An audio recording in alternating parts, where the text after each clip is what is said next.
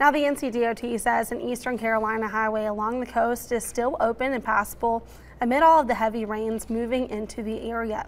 Crews say Highway 12, specifically near the Pea Island Visitor Center, which is north of Buxton, north of Hatteras, and Ocracoke, is open and passable. However, ground crews say there is standing water and sand on the roadway.